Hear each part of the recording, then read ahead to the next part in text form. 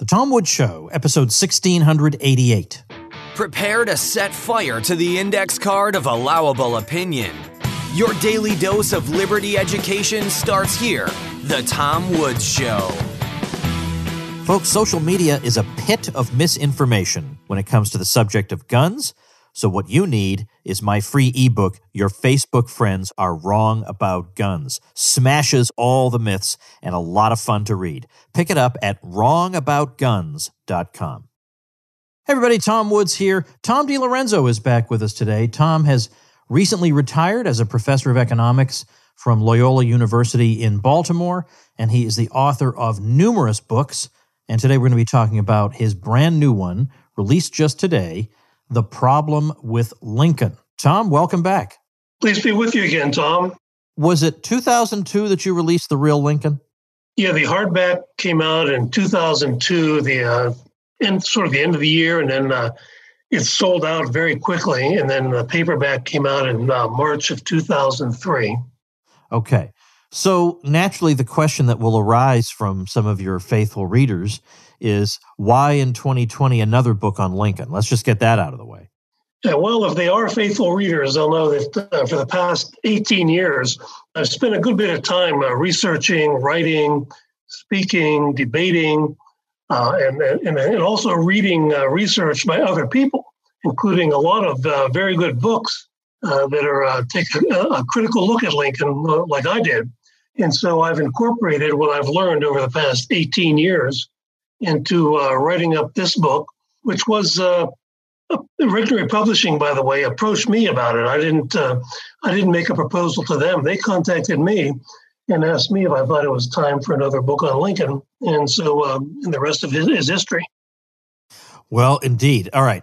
I want to try to, this time, maybe cover some things we haven't done in the past, even though I think the last time we talked about Lincoln was many, many hundreds of episodes ago. So if there is some overlap, I don't think anybody's going to hold that against us. As I definitely will want to spend some time on the Chapter 9 St. Lincoln material, because some of that is just, the way the Lincoln legacy has been used by some people is very important, I think, for some people to see clearly what's going on. Well, how about we just start with this?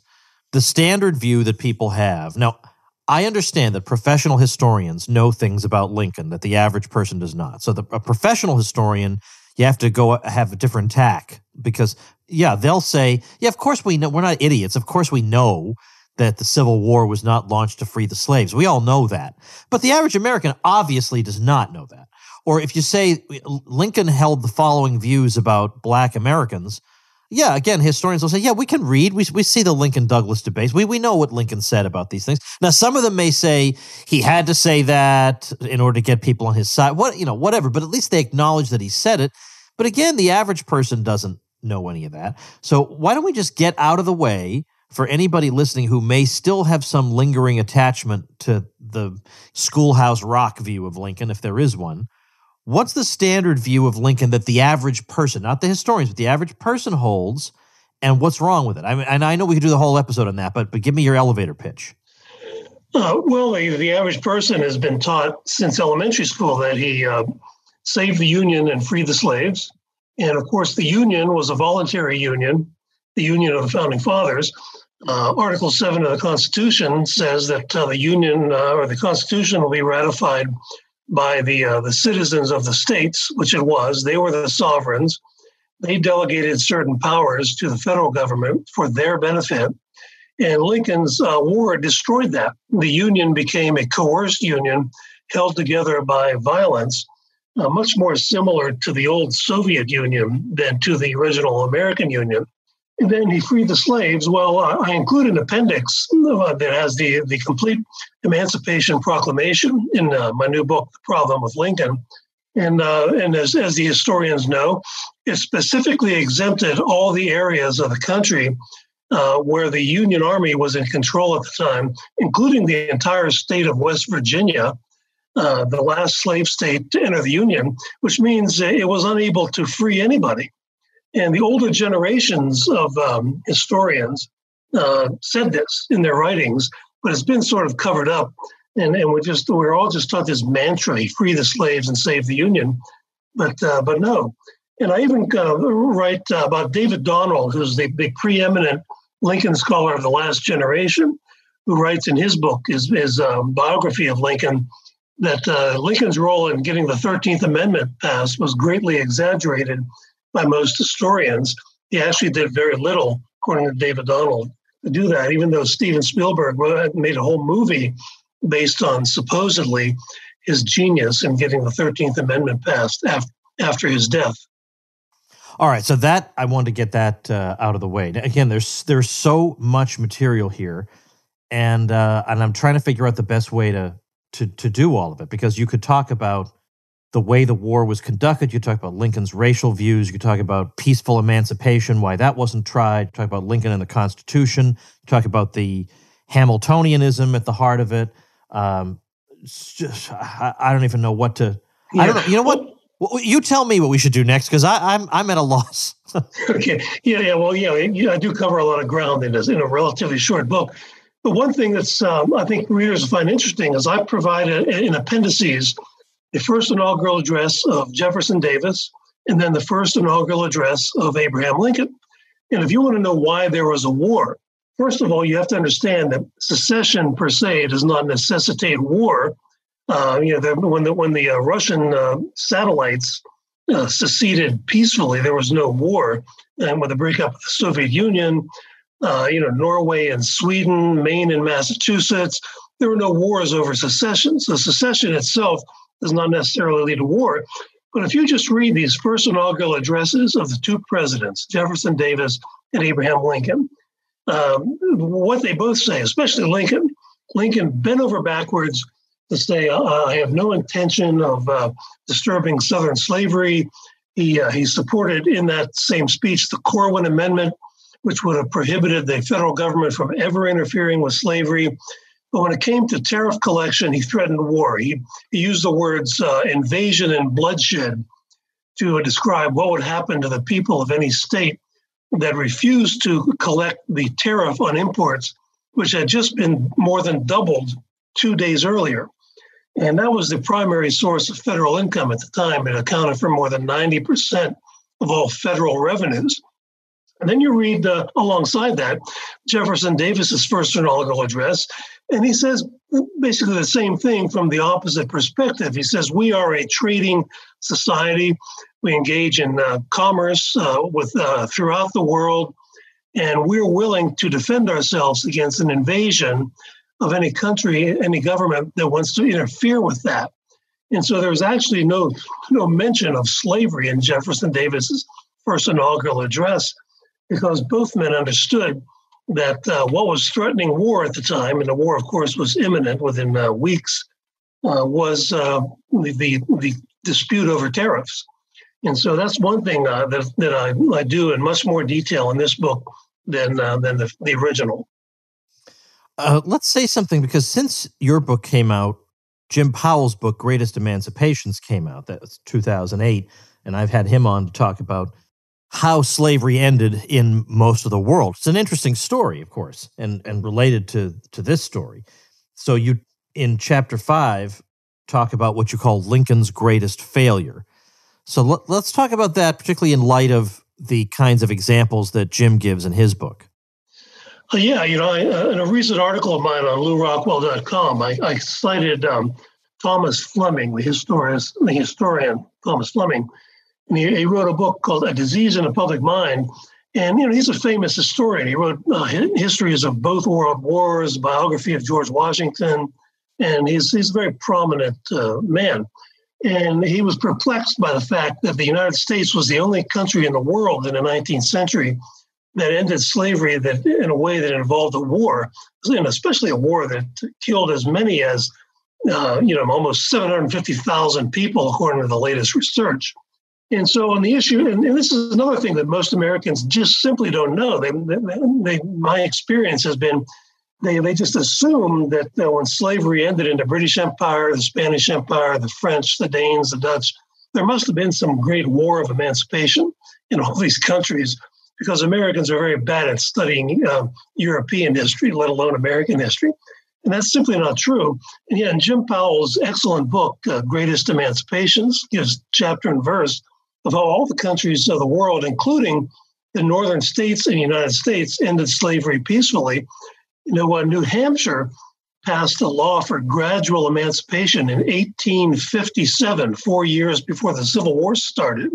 And basically that's what happened. It was some way of, they figured out some way of compensating slave owners as a way of avoiding conflict. And I, in my book, I write, well, yes, there are a lot of libertarians who are deeply offended by the use of tax dollars, or the very idea of the use of tax dollars to be given to slave owners. But what I say about this is, can you think of a better use of tax dollars than purchasing the freedom of slaves, one, and two, that act avoiding a war that kills hundreds of thousands of people, because that was the alternative in our history. And so it's hard to think of, in my view, of a better use of tax dollars than purchasing the freedom of slaves and then ending it once and for all, like the British did. Well, since you did mention the other option, which was a war that killed many people, and I think since your book, there's been a slight uptick among historians in the number of people they take to have died, because I think people used to say 620,000, and yes. I think now it's gone up a bit. Can we say something about the way the war was conducted? Well, yeah, the original war plan was called the Anaconda Plan, and Lincoln's war plan, it was to starve out the South, civilians included, with blockades. And basically, total war was waged on the civilian population of the South for 4 years. I quote James McPherson, who's now retired from Princeton, but he was considered for many years to be the dean of Civil War historians.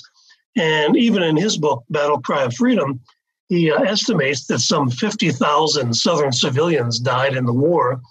And since the publication of The Real Lincoln 18 years ago, one book that I cite that came up after that was Waging War on Southern Civilians by Walter Bryan Cisco. And he uses a lot of primary sources, including the official records of the war published by the U.S. government to talk about this. And I cite him very extensively in that one chapter. And of some of the atrocities that occurred, such as, Sherman standing outside of Atlanta after the Confederate Army had left and literally having his army lobby literally thousands of artillery shells on the civilians who were left in the city of Atlanta in November of 1864. And so, and that sort of thing. And you read the reports of this, of people being cut in half, the corpses of children in the streets, and Sherman more or less smiling at it and saying this will quicken the end of the war. And that's the kind of people who waged the war. And I also make a point to cite that it took a particular type of soldier, quote, soldier, to wage this kind of war. And I cite some mainstream historians as noting that a lot of the European governments emptied out some of their prisons and sent these people to America who signed up into Lincoln's army. And they're the ones who participated in the rape, pillaging, and plundering of Georgia and South Carolina to a large extent with Sherman's army and with others at the same time. And so I do devote a whole chapter to that is even more severe, I would say, than what I wrote about in The Real Lincoln. All right, I've got some juicy stuff to throw at you in just a minute, but first let's pause for a quick message. Folks, I'm down here in Florida, as you know, and the summer here is insane. It's crazy hot out there, and between the heat and humidity, dehydration kicks in fast. Hydrant is your key to getting back up and running more quickly than ever before. Hydrant has created a refreshing electrolyte powder that you mix directly into water to efficiently and effectively hydrate your body. It hydrates you quickly, keeps you going for longer. Each rapid hydration mix has the 4 essential electrolytes your body needs: sodium, potassium, magnesium, and zinc, and it packs a punch to help your body hydrate fast and stay hydrated. The Hydrant formula was developed by an Oxford scientist, and it's loved by pro athletes, top performers, celebrities, and has thousands of 5-star reviews. Comes in a variety of flavors, including new summer-friendly iced tea lemonade and fruit punch. I myself am partial to the blood orange, and when I mix it with 16 ounces of water, it gives me a nice, subtle, but enjoyable taste, refreshes me, and I feel great afterward. You really need to try it for yourself to see what I'm talking about. It tastes incredible and it works. We've got a special deal for our listeners to save 25% off your first order. Go to drinkhydrant.com/woods or enter our promo code WOODS at checkout. That's drinkhydrant.com/woods and enter promo code WOODS for 25% off your first order. Drinkhydrant.com/woods and enter promo code WOODS to save 25%. And we thank them for sponsoring the podcast. I've skipped ahead a bit because there was a quotation that I liked on page 132. And this is a quotation actually from a book written in 1943 by Ira Cardiff called The Deification of Lincoln. Now, that title must have jumped right out at you when you saw that. And right. Cardiff writes that most Americans, and this is a quotation, are not at all interested in the truth about Lincoln. They desire a supernatural Lincoln, a Lincoln with none of the faults or frailties of the common man. A biography of Lincoln which told the truth about him would probably have great difficulty finding a publisher. Well, that's interesting and revealing remark. So let's say something about it, because there's so many aspects of Lincoln as a saint. One of them is that derives from it is there are all these fake Lincoln quotations, and of course people are inclined to believe them all because they know Lincoln was a great man, so he must have said all these brilliant, insightful, and prescient things. And then we can just go on down the list. Or because Lincoln was so saintly, I can cite him on behalf of whatever it is, national service programs, whatever it is, because if I have Lincoln on my side, who can be against me? That kind of thing. So let's start there. Now, by the way, the fake Lincoln quotes are just my rule for fake Lincoln quotes or fake Founding Fathers quotes is that if a quotation sounds like it could have been uttered yesterday, it probably was. Yeah, very true. Yeah. So you want to talk about the quotes? Well, I don't want, because there are a lot of them.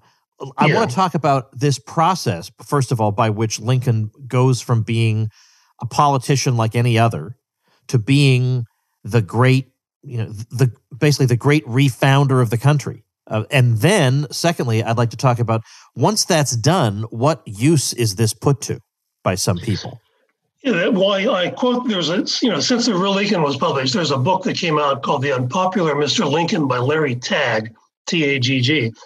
And he makes the case, based on primary sources, that Abraham Lincoln was by far the most hated and reviled of all American presidents during his lifetime.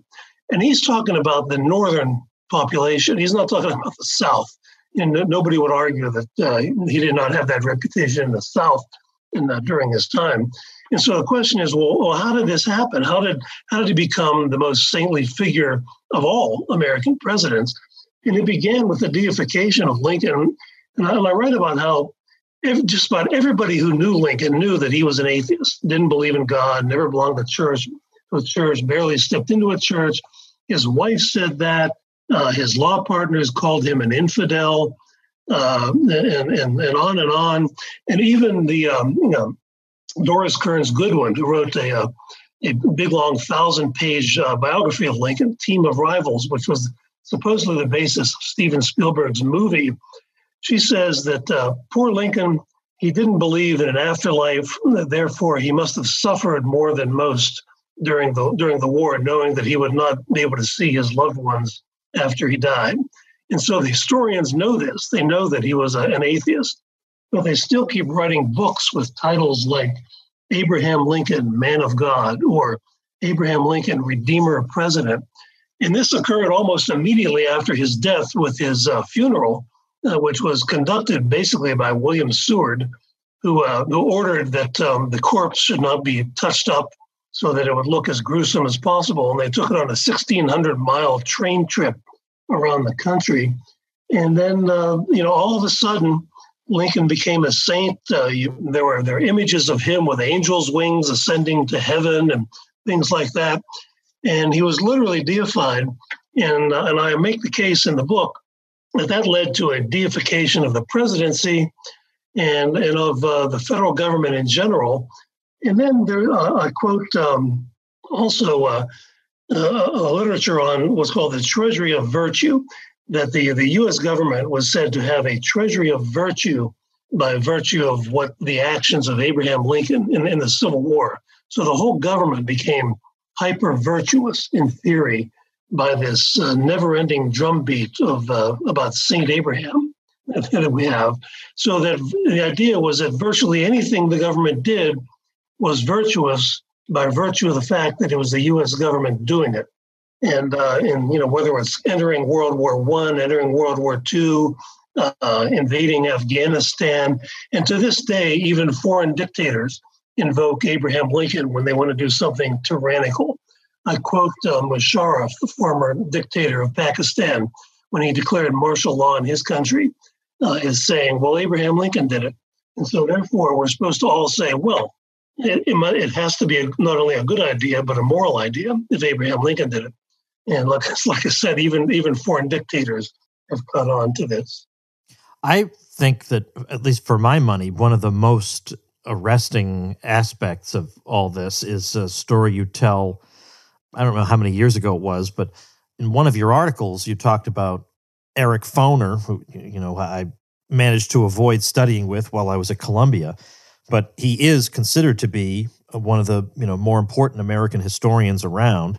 But he's also a Marxist, and not the kind of Marxist to say the Soviet Union isn't real communism, but instead, no, his whole family had been apologists for the communist regimes for their entire lives. And you know what? Why don't you finish telling the story? What happens in with the breakup of the Soviet Union and Eric Foner? Yeah, he published an article in The Nation magazine, February 11th, 1991, entitled Lincoln's Lesson, in which he opposed the breakup of the Soviet Union. He called it a dismemberment, and he said Lincoln would never have allowed such a thing to happen like Gorbachev was doing. And he called it a Soviet communism a noble experiment. And like you said, his whole family he came from a family of communists. And so this was 1991, it's sort of at the end of the dismemberment, to use Foner's word, of the Soviet Union. And he was very depressed about the whole thing. And so that's and Eric, like you said, Eric Foner is one of the giants in so-called Civil War history in America. He taught at your alma mater, Columbia, for many years. Right. And that type of remark is so shockingly revealing. Now, at the same time, there will no doubt be, remember, we're dealing with a lot of people in the U.S. who, when 9/11 occurred, thought that history began on September 11th, 2001. There was no context for this. They just thought that apparently, out of the blue, they'd been attacked for no particular reason. They couldn't even account for why it could have happened. So that, or when, was it Jimmy Carter? I'm trying to remember when, it might have been Jimmy Carter, when the Iran hostages were taken in 1979. Somebody said, well, remember, there's still some festering resentment over the coup in 1953, pushed along by the CIA. And I think it was Jimmy Carter who said, well, that's ancient history. 26 years ago. So this is going to seem like ancient history. So why does it matter that we get this right today in 2020? Well, I was just thinking this morning of writing my next article for LouRockwell.com with a title of Did the Civil War Guarantee That We'll Have Another One? Because one of the effects of Lincoln's War was basically to destroy the system of federalism and decentralized government, the Jeffersonian system, and to put in its place a highly centralized monopolistic government. And so ever since then, politics has been all about this great competition, take total monopolistic control over this gigantic government. And of course, it wasn't gigantic in 1866 compared to today, but today it certainly is. So when we look at the impending presidential election in a few months, there are a lot of people all over the internet and elsewhere warning of another civil war. Well, why is that? Well, the people who have such a violent hatred of Donald Trump are not going to accept his reelection. And then the people who support Trump, which is about half of the voters, are certainly not going to support the party of Antifa if he loses. And so, I'm not predicting a civil war, but a lot of other people are. And I think what happened at the end of the first Civil War cemented into place this inevitable, never-ending acrimony in politics because of the centralization of power. And I'm hoping it'll end more in a similar way to the way the Soviet Union ended, in a devolution of power. Maybe not putting power in the hands of the oligarchs like they did eventually in Russia, but a devolution of power in the direction of freedom rather than ruled by oligarchs, as opposed to another bloody civil war. But I think that's Lincoln's war cemented that system into place of a monopolistic, highly centralized government and rendered federalism irrelevant, basically because the principles of secession and nullification were destroyed. Now, this is a tough one to end on because maybe there's a lot of material to cover, but at least, again, in brief, we could address because you just mentioned secession, the claim that anybody seceding from the Union is a quote-unquote traitor, which is such a fourth grade kind of accusation. You traitor, you're not following our ruling class. Yes. Like, oh, wow, really? I am not following the American ruling class. Wow, that's the worst possible thing you could say about me, really? Wow. Yeah, go tell the teacher I'm not following the ruling class. Just what a bizarre, emasculating thing to say. You traitor. But it's actually not treason. I mean, clearly and obviously, when you look at the actual history and not slogans, it clearly isn't. So how do you address the Lincoln was fighting against treasonous people? Well, I quote the Constitution. Article 3, Section 3 defines treason as, use the word only levying war upon the United States or giving aid and comfort to their enemies. And the key word here is there because it means the words United States is in the plural. And what that means is it's the individual states, the free and independent states, as they're called in the Declaration of Independence. And so levying war upon the free and independent states is the only definition of treason in the Constitution. And that's exactly what Lincoln did. He levied war upon the southern states in the United States. And so it was the Union Army and Lincoln and the Republican Party who were guilty of treason. But during the war, Lincoln took it upon himself to redefine treason as meaning criticism of him and his administration. So when they when they suspended habeas corpus and mass arrested thousands of northern state citizens for speaking up against him and his administration and his war, that's the reason they used. They said this is treason, but they had unilaterally and unconstitutionally and illegally redefined treason to mean criticism of me. And that's where this comes from, criticism of the government. But that's not the definition of treason that's in the Constitution. All right. Well, actually, you handled that much faster than I thought. So in that case, I'm going to throw one more question at you, which is this. For some reason, with topics other than the war, any topic in American history, any topic in the news right now, well, Trump throws this a little bit out of kilter, which is the idea that generally people can see nuance. Now, with Trump, they can't. So let's just say up till the year 2016, people could see nuance. So if you were to say this is a great struggle between good and evil, describing whatever, a lot of the sophisticated people would just mock you. Because they know that So if you were to say the Cold War was a struggle between good and evil, all the sophisticated people would just roll their eyes at you. But for some reason, you get to the Civil War, and it's just angels and devils and so on. So I think we've thrown a little cold water on that. But what I want to do is just, as we close, just talk about some of the more mundane reasons that somebody might have supported Lincoln. I mean, we know that there's opposition to slavery in the North, but in terms of the intensity of it, the Liberty Party would get maybe at most 2% of the vote. So it wasn't like it was the uppermost thing on people's minds. If you asked them, you pinned them down, they'd say, it's not that great a system. We're not in favor of it. But that's certainly not what's driving an industrialist to support Lincoln. Is he's just driven by, if he were that driven by an opposition to slavery, he wouldn't have been satisfied with the Republican platform at all. So what were some of the more mundane concerns that might have made somebody support a politician like Lincoln? Well, Lincoln got the nomination because of his record as a lifelong or career-long protectionist, and he raised tariffs 10 times during his administration. The average tariff rate went from 15% to around 50% or more, and stayed there for 60 years. And that's one reason. So the northern manufacturers were for him, and also he and the Republican Party opposed the extension of slavery into the territories, but they defended Southern slavery in their platform, and Lincoln did in his first inaugural. But the reason they gave was they wanted to keep the territories, Lincoln said, for free white labor. So he was arguing to protect free white labor from competition from both free blacks and slaves. And so that was totally an economic thing. And also there was the 3/5 clause of the Constitution. If slaves did go into the territories, they were afraid that it might have increased the number of members of Congress in the Democrat Party. And they were very open about that. They said, well, that'll impede our ability to enact our economic agenda of protectionist tariffs, a national bank, and corporate welfare for the railroad corporations.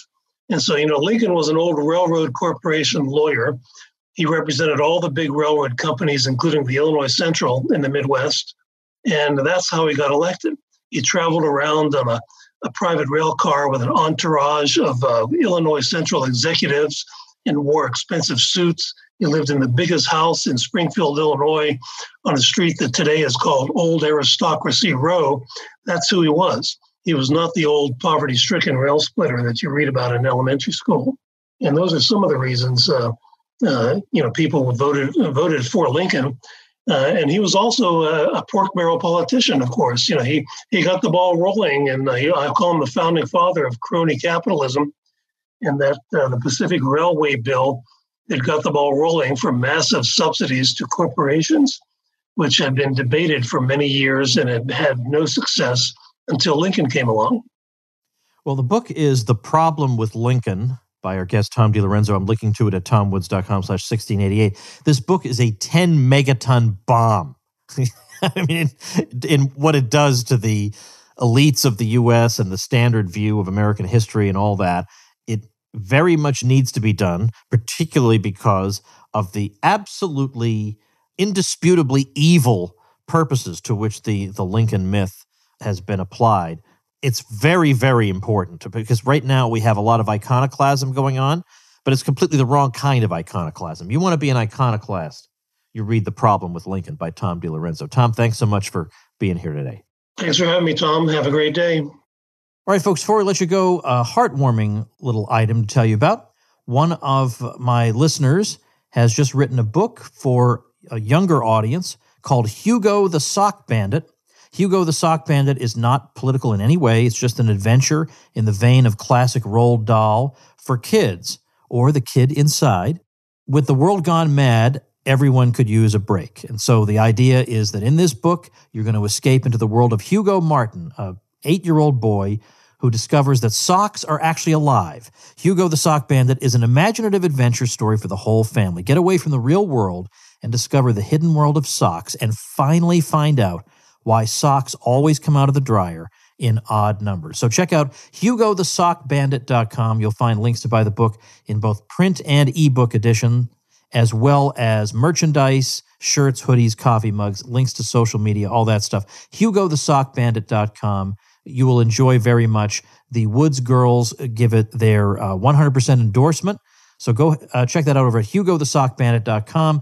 And again, if you would like to get publicity for the website you're thinking of creating, make sure you get your hosting through me, and then you get publicity and some other great bonuses that will give you a big, big leg up. So get all the information about that over at TomWoods.com/publicity. Tomorrow, Scott Horton returns to the show. See you then. Become a smarter libertarian in just 30 minutes a day. Visit TomWoods.com to subscribe to the show for free, and we'll see you next time. Like the sound of The Tom Woods Show? My audio production is provided by Podsworth Media. Check them out at Podsworth.com.